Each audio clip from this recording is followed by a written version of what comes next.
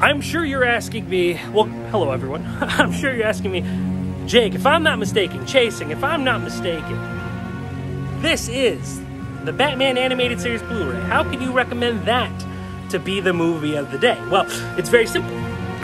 In this collection, Batman the Animated Series Blu-ray, because mind you, I also don't have all my movies at my disposal right now, is The Mask of the Phantasm.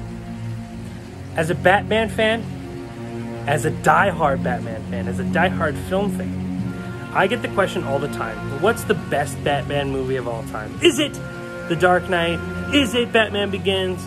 Is it Batman Forever? Is it the 1980 classic Batman? 1985 classic Batman? No. It's The Mask of the Phantasm, an animated movie that came out in the 90s.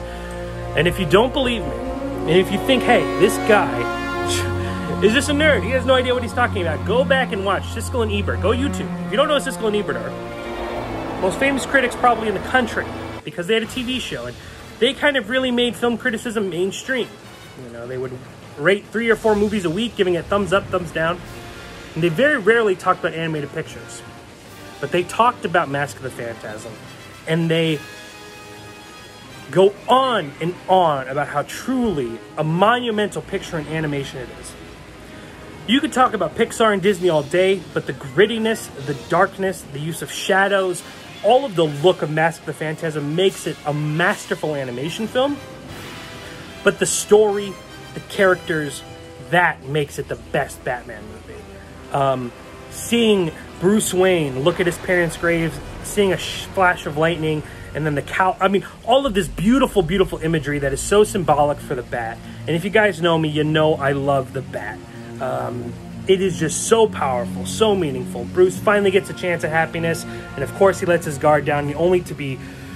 I don't even want to tell you if you've never seen this movie, but go to YouTube, Siskel Ebert, Mask of the Phantasm, and watch how they talked about going into movie theaters with kids, parents bringing their kids to see this, because let me tell you, this ain't a kid's movie either.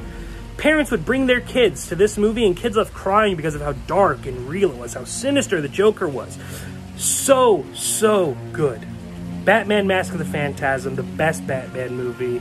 You could bet your life on it. And if you want to talk about it, there's the comment section, because I'm here all day.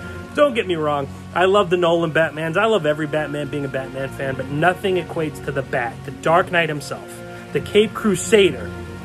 Then my pick of the day, Batman Mask of the Phantasm. See you guys soon.